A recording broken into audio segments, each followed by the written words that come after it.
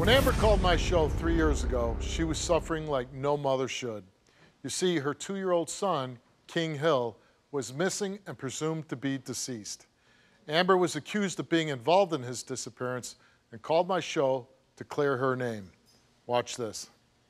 Back in July, I got a call from my mom saying that my sister over there going crazy about my nephew. They said that he was missing. According to the police, they said that around 9:50 a.m., the babysitter dropped the baby off to me and my sister. I had a weapon on my waistband. I pulled it from my waistband and then aimed it at her, and they said that I took my nephew and ran off. And that never happened. That's not true.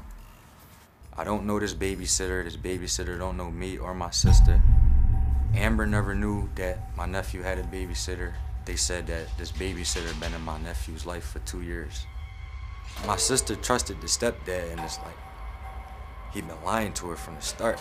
He was telling her that he was taking care of my nephew, but the whole time when you come get my nephew, you dropping her off with this babysitter that we don't know about. According to police, they said that my nephew's deceased, but they didn't tell me like how was he murdered, why was he murdered, where his body is. They didn't tell me nothing, so honestly, I don't believe that, because it's like, y'all telling me my nephew's dead, why can't I get his body? They said that the babysitter carried the suitcase out of the house, and when she went back to the house, she didn't have no suitcase, so she disposed the suitcase. The day I found out my son was missing, it turned my life upside down. I had to call the cops and report my son missing because this babysitter claimed that she dropped him off to me. You never even knew that this babysitter was in your son's life. I didn't find out actually the name of the babysitter until July 20th when she was on the news for murder.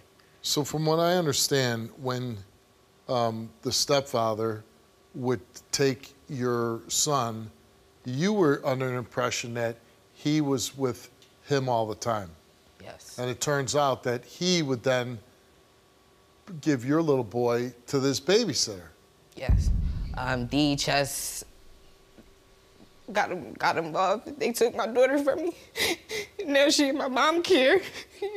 And it's just messed up because it's like, that's all I got left. But, DHS is thinking, they believe in everything that they get from, outsiders. You know what I'm saying? Do you believe he's still alive? I do. What do the FBI and the police believe? They said he's deceased. Now, you're here today because you took a lie detector test, and people are kind of thinking you might have something to do with it. So you're here today to prove that you had nothing to do with whatever happened to your son. Correct. Cody, you came here and took a lie detector test, and we asked you, did you know of the babysitter before your nephew's disappearance? You answered no. Around July 7th, 2020, did you meet the babysitter to pick up your missing nephew? You answered no. Do you know where your missing nephew is now? You answered no. Did you have any involvement in your missing nephew's disappearance? You answered no. The results came back all the same, and it came back that Cody told the truth. I knew it. I knew he was telling the truth.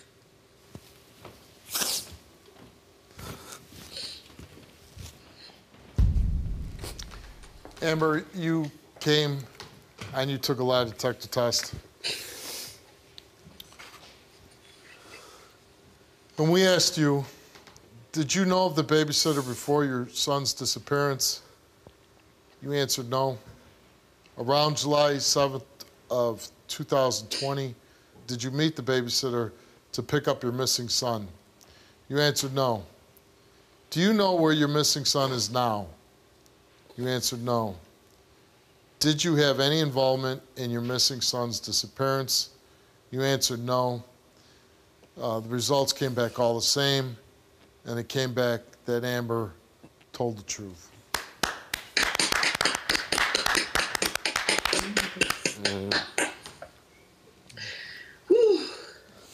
Well, I want to thank you, Steve. I just wanted to come on your show just to clear me and my brother's name, but so much more we got to do. It's been 3 years since Amber cleared her name of any involvement in her son's disappearance.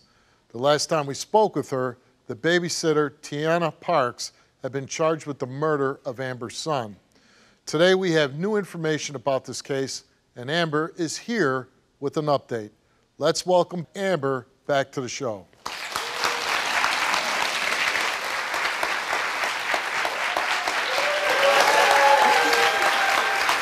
Nice seeing you again. How have things been for you since you've been on the show? Things been pretty okay. I'm still struggling throughout my life without having my son. Yeah. But like I have a daughter, so I try to stay peaceful and still be a mom at the end of the day. It must be hard to put a mask on you, a mask of happiness for your daughter. Right. Yeah. And I do that daily. Do you want to tell your story on the Steve Wilkos Show? Visit the link in the description to get my help. Update to the case since you were here? Yes, since the last time I was here, I had went to court. It was supposed to be a trial, but they had switched it, so it was only a judge. The defendant, Yeah. her family, and me, and some of my family, and I was expecting like maybe a second-degree, third-degree murder charge, but they had charged her with a manslaughter charge. She got 15 to 30 years. So she pled guilty then, right? Yes. And she pled guilty to a lesser charge. You were hoping for second or third degree murder. They gave her a plea deal of manslaughter, which obviously is less time. And I take it you're not happy with the sentence. I'm not. Because, you know, prior to this, she didn't have a criminal background, and we all know that she probably won't even get to them 30 years, you know. She probably went through 15 years. Exactly. What did they say happened to your son? They said that my son had basically wiped the feces from his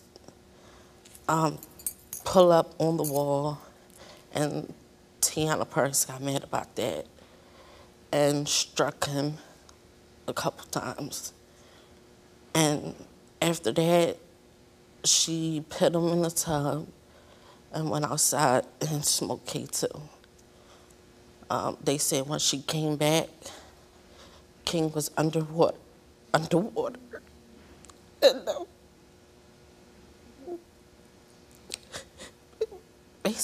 it basically said that he died like that. And after that, she didn't call paramedics or anything. She just put him in a trash bag and rode around and disposed of his body. Did they ever find your son? They never found his body. Do you believe in your heart that maybe your son's still alive?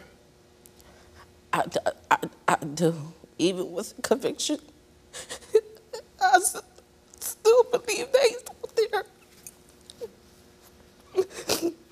And that's why I want us to come back and update you guys, because some of the stuff that we see on the internet, you can't believe everything, you know?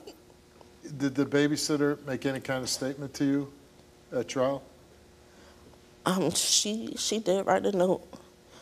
And at trial, I was just so furious, and I didn't want to, that was my first time seeing Tiana Parks. And I didn't want to see her face. I just was so sick in the stomach. So when she did read her note, I had stepped out the courtroom.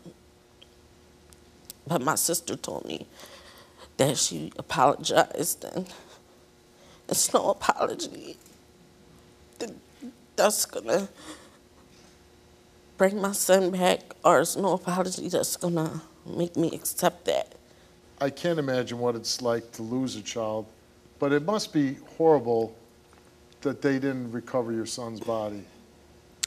That's the hard part. Because if they did that at least, then you would have to be accepting of the fact that he really is gone. And I'm a humble person. If they would find my son today or tomorrow deceased, I would still be sad, but I would be a little bit more clear-minded and aware, the not knowing. Yeah, like you said, it eats me up every day. I hope that you would be able to get him back and have a proper, burial and bring closure to you. I was glad that we were able to help you to clear your name because people were looking at you. But there's no sugarcoating. You're got a tough thing to live with for the rest of your life. But I hope that you're strong enough to at least put on the front for your daughter and be a good mom to her, and I'm sure you are. And I know that pain never goes away, but I hope it eases somewhat for you. I appreciate everything. And like I said, this, getting my word out to the world is more justice than I got in courtroom.